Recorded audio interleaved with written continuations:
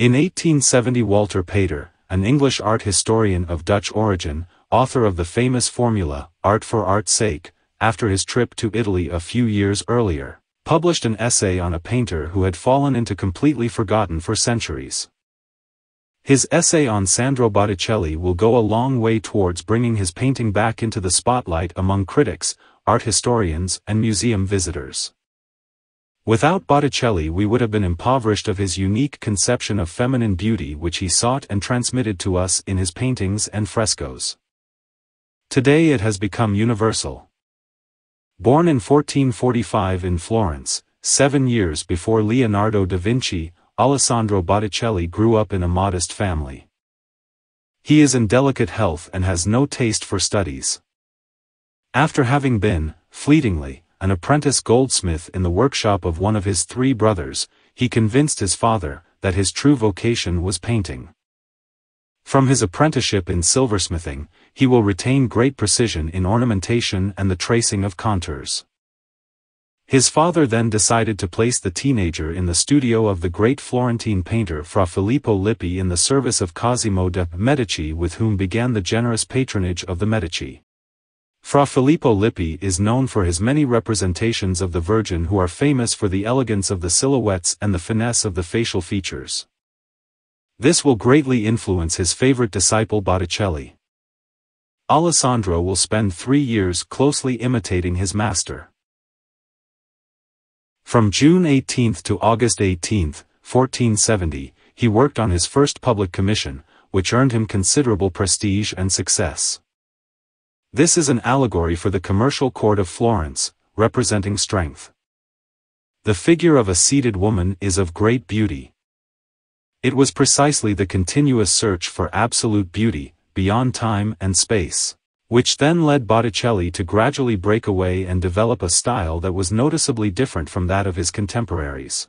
This makes him a practically unique case in the artistic panorama of the time and after. Botticelli, painted around 1470–1474, Madonna of the Eucharist, which shows the development of his style resulting from the influence of Fra Filippo Lippi. The most striking development lies in the enhancement of the beauty of the characters. Their faces stand out like portraits. From the year 1472, Botticelli's reputation was established in Florence thanks to the active support of Lorenzo the Magnificent. So named because his range of talents constituted one of the finest incarnations of the ideal of the man of the Renaissance. He transferred to the most promising student of Fra Filippo Lippi, the protection of the Medici. From then on, the orders will follow one another without interruption for about 20 years. Unlike contemporary painters, Quattrocento painters almost always worked to order. They enjoyed a social status little different from that of shoemakers or gunsmiths. It was the client who indicated the subject and determined the details that the work should contain. Lorenzo the Magnificent entrusted Botticelli in 1474 with the creation of a banner to be displayed for the nightly joust organized in Piazza Santa Croce. The contenders for the contest, won by Giuliano de' Medici, fought over the portrait of Simonetta Vespucci presented as Pallas. Considered the most beautiful woman in the world, adored by the Medici, she embodied the feminine ideal for court artists. She served as a model for several painters, including Botticelli, who was her platonic lover. She died in 1476, at the age of 23. Botticelli wrote in his will that he wished to be buried at his feet. When Botticelli died, 34 years after the beautiful Simonetta Vespucci, his wish to be buried at his feet was scrupulously respected. One can still visit their tombs today in the Franciscan Church of Ognissanti, in Florence. By bringing his participation to a big ceremony, Botticelli begins to be introduced socially. On the orders of one of their supporters, around 1476 he produced the Adoration of the Magi, sometimes nicknamed the Medici Adoration. We see him posing proudly in the company of the Medici and their court. Without the orders of the Medici and without their love of letters and the arts that they transmitted through Florence, Botticelli would certainly not have had the opportunity to bring her conception of feminine beauty to the maximum. Thanks to their patronage, he executed works without which his place in the history of art would certainly not be the one he occupies today, and without which art would have been considerably impoverished. Botticelli's style is characterized by an original expression determined by the particular physiognomy of his characters of timeless beauty. This beauty, subtly veiled in melancholy, is often inspired by women who have really lived.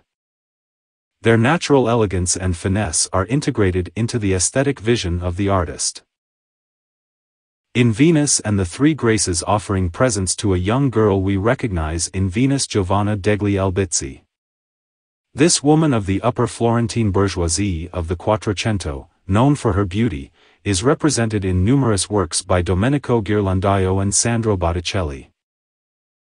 Loving feelings for a woman strongly inspired Botticelli and his master Fra Filippo Lippi.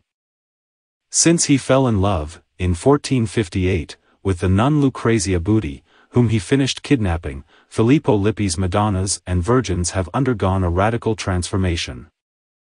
For his part, his disciple Botticelli, platonically in love with Simonetta Vespucci, famous for her beauty and charm, created the Birth of Venus, which has become a universal icon of beauty.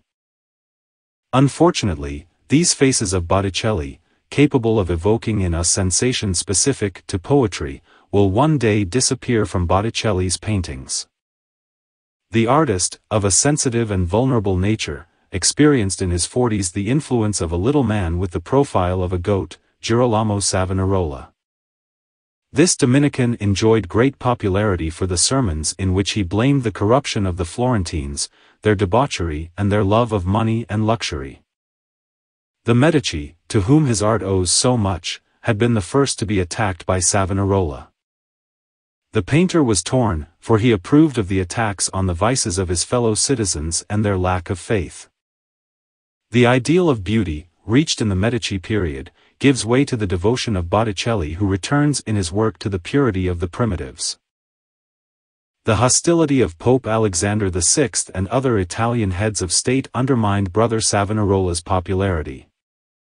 He was excommunicated, then burned at the stake and tortured in the Piazza della Signoria on May 23, 1498. Botticelli, however, no longer returned to his earlier style of painting from the Medici era. His last years were quite dark and he had practically no followers. The artists who succeeded him went down other paths. His unique and recognizable style has had no successors. He died in 1510 without leaving any works made during the last decade of his life. His art fell into oblivion and was neglected for centuries. Along with Leonardo da Vinci's Mona Lisa and Michelangelo's creation of Adam, Botticelli's Birth of Venus is the most reproduced image in different forms nowadays.